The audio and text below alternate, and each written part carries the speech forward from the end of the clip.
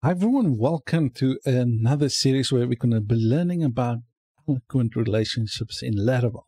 Now in this one we're going to be learning about the one-to-one relationship, right? As I got a little sentence here, a user has one house and the house belongs to the user. Now I know grammatically you can probably structure the sentence a little bit different, but the reason why I've done it is for our relationships. As you can see, there is one and the belongs to. Now the user is our parent and the house is our child, all right, of the user. So how do we set up that relationship in our models? Now in our user model, all right, just underneath it, you can just say public function.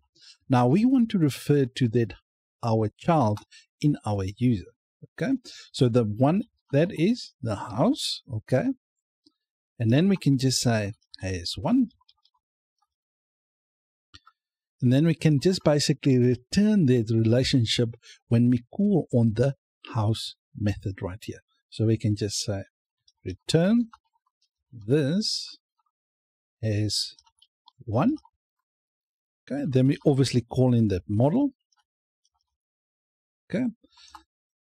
Now, in this case, Eloquent will assume that the relationship ID, the foreign ID basically in your house's table will be a user ID. Okay. Now, if you, let's say you specify that you want it to be an owner ID instead of the user ID, then you have to fill in this parameter right here if your foreign key relation is not the owner ID. Now let's go and fill it quickly in on the user in the house class, that foreign, okay, it's that relationship. So public function, and we can just say user now belongs to, then basically return this house, basically this meaning the class, this class right here. Okay, with this belongs to the user class. All right. Now, how does Laravel know, Eloquent know what foreign key it needs to add? So basically what it does, it suffixes the user, the name right here with an ID like this. It basically puts an underscore ID like this. All right, that's basically what it done. If we added, let's say in this case, post, like whatever this is belongs to post, Eloquent will actually suffix it with an ID like that. But in our case, it will be user right here. So it will look for the user ID. So if this was a post, it will look for the post ID right here. Okay, so it obviously with the model included. So, okay, so in our case, we have the user right there. So Eloquent will be looking for the user ID. I'm just repeating it one more time. But if you didn't put the user, because remember, it will just add an ID on the belongs to, okay? But if you change it to something else, you have to add the foreign key constraint idea to say, nope, please don't do that, use the owner ID. But in our case, we're going to stick to the convention and let Laravel do its magic, and we're going to use the user ID. So this is basically, if you can read it now, let's go to user has one house. So if we go to our model, you can see the user right here, the user class basically has one house, okay, and the house class belongs to the user. So it reads our sentence out quite nicely. So now next part you might be asked, let's say the foreign key is the ID that I'm using in our model. So if you, let's say you've used protected primary key. Let's say your primary key is, in our example, just some key, some ID. All right. Let's say that's your primary key. Now you might be wondering, okay, but how let's say your convention is not, you don't use the standard ID in your column. You've got another column inside your database called some ID, or whatever the ID's name is. Now, how would you set that now up in your relationship? You can actually, now you pass in still the user, the ID right here. Let's say the first column. Now the next column is you want to specify that some ID. So this is basically the relation, okay? And you specify the local ID right there, okay? So this is the key in our database right here that we're referencing, so which we're going to set up in a second. But if you use some other ID, just add it as the third parameter right there. Okay, let me just remove that primary key. Okay, so that's removed. Okay, so we're sticking to the convention. We're looking for the ID and for the user ID. All right, so let's go to our database and actually set up the foreign key relation. So in the table, obviously here will be other tables like the string name and stuff like that.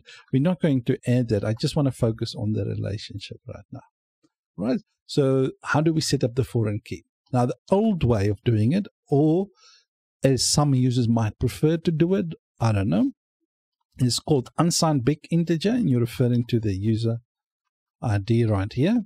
This is the user ID that Eloquent will be looking for when querying your database.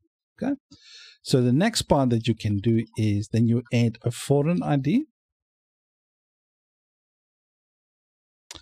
Okay, referencing the user ID.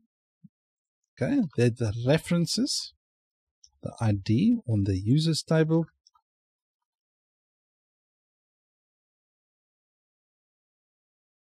Okay, references on the users table, and then you can obviously add on delete. On delete, we can just say cascade.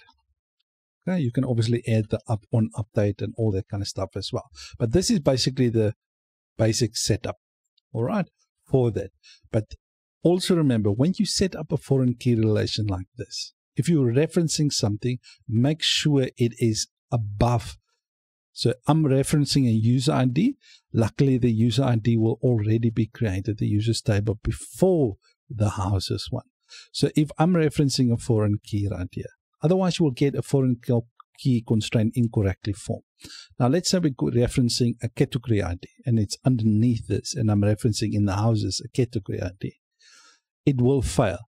So to make sure of that, you have to put it above, and you can just obviously just change the date in your schema right there, just to make sure it's above the categories, above the houses.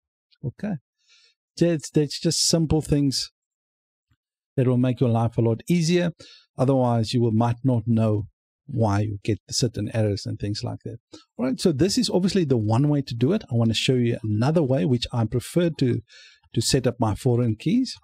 So I'm calling it a foreign ID like this. Now, obviously, we're doing the same thing for the user's ID. Okay, and in this one, we're just going to say constraint. You don't have to put in the parameters, and we can just say on delete. On delete, we can just say cascade. Or you can also put in, as I said before, on update as well. Cascade. Like this. But I'm just going to constrain it to the users table. Okay. So this is what I like to do, setting up my relations compared to this. All right. So it's totally up to you. So you can set it up this way, or you can set it up this way. All right. Now, obviously, if you've chosen, let's say you want to choose the owner ID. So in this case, like I've explained before. So when you do this, okay, then obviously make sure you fill it in on your owner ID like here. Otherwise, Eloquent won't know where to look for that. Okay. So let's just close it off. All right. So we set it up. So I'm just going to delete this. So this is basically what I'm going to do. This is how I normally set up my databases, or for one-to-one relationships. All right. Thank you guys for watching. If you liked the video, please give it a like. If you didn't like it, give it a dislike. And yes, some constructive or positive or negative feedbacks is always appreciated, as it will help me just grow as a person and, yes, to make better videos for you guys. Thank you guys, and I'll see you in the next one where we're going to be dealing with one-to-many relationships. All right. Thank you guys, and see you in the next one. Goodbye.